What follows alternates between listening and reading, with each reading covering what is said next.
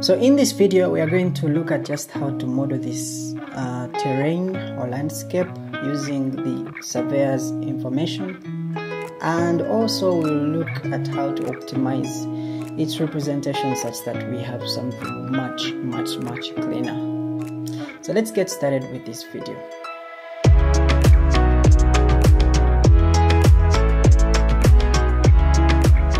Hi everyone, it's Naylan and welcome to Nalitech Studio. If you are new to this channel, I recommend that you do subscribe and give this video a thumbs up.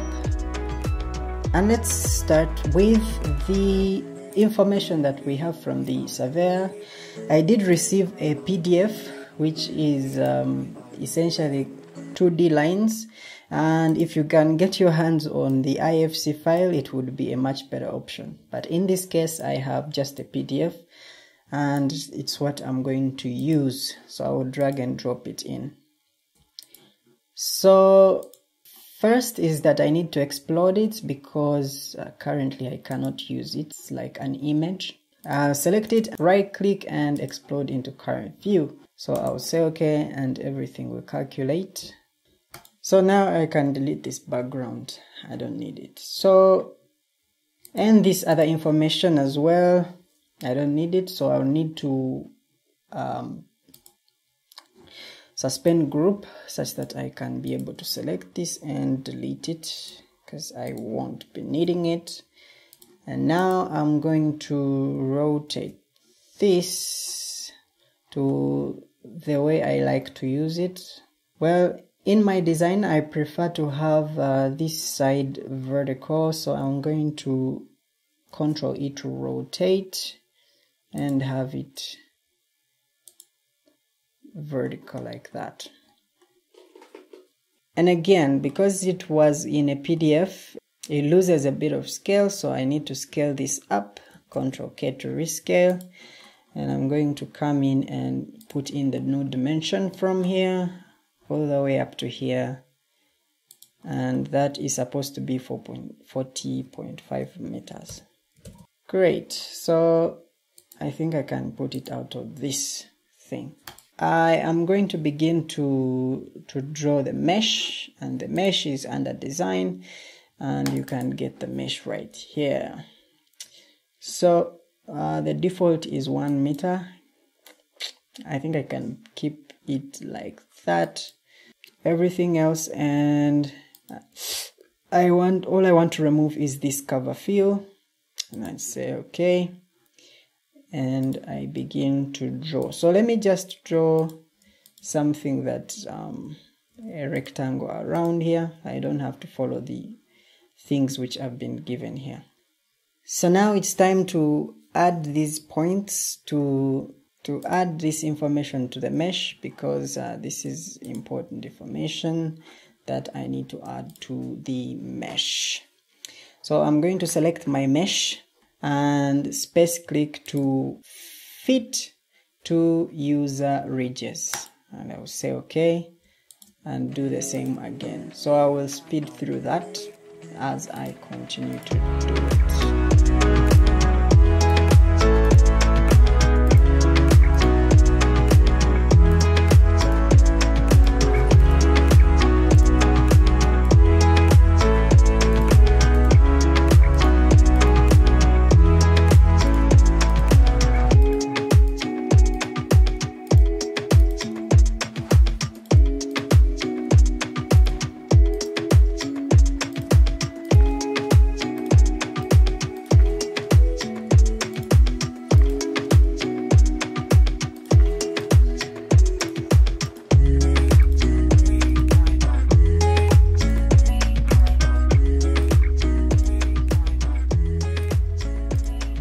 Great, so start to inspect to see that you have not forgotten any contour lines, and once you're happy, now it's time to elevate. So in order for us to do elevate, let's first take this mesh backward by going to display order, send it to back, and such that we can see this information here. So we can see this is 98 and this is 97. So we have just 1 meter difference from here up to there.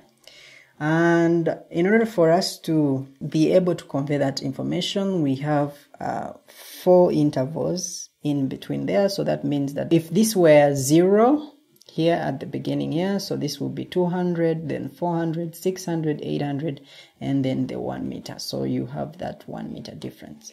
So let's begin to elevate. I think I'm going to begin from right under here, beginning with this one here. So I'll make it 1 meter. So you just click one of these points, choose this elevate mesh point, and I'm going to put in 1 meter, and then I say apply to all, such that it will be applied to all of those points.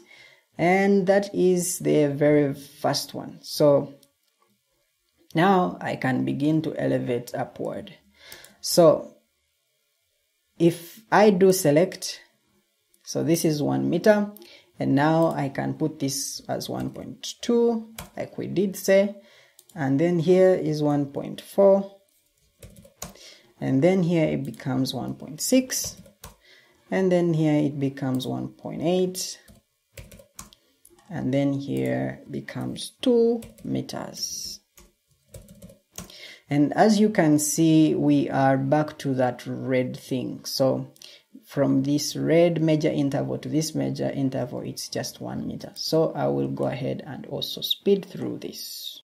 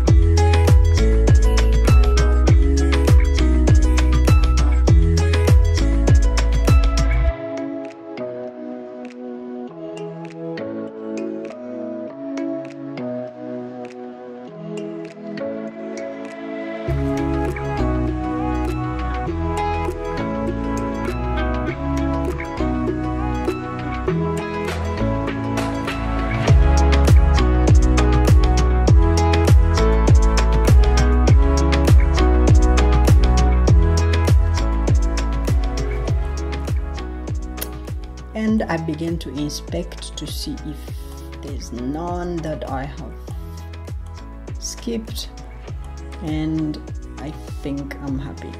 So let's go in 3D and see just what has come out. F5, and this is what we have. Not particularly exciting, but pretty good one. And let's now optimize how this thing looks like. So we can select it and definitely go to the settings by Ctrl T, and in the settings we want to change the representation such that the uncut pen is something that we like. In my case, I did use something whiter, so in uncut pen I need something close to white, maybe this 0.13, and that is it for the representation, and then under model here, you want to go to make all ridges smooth, and then I say okay. So now after it calculates, it comes up with this beautiful thing, which is very wonderful. And for the representation's sake, so the four corners, we can study how the contour is behaving and decide what height to give them. For example, this contour, I can raise it to something that's just a bit above the highmost here, which is 10 meters maybe. So I can make this 11. Yeah. Okay, maybe too high. Just take it a little down. Yeah. To something that looks good. Right there. And this one as well. Just using kind of my eye in order to have this thing project realistically. So let's move it finally here as well. I do think that this can stay where it's supposed to be. And there you have it. So in the next video we are going to cover how to put a rod on this how to add a rod on this scape, and then also import a building and see what it looks like. So thanks for watching and see you then.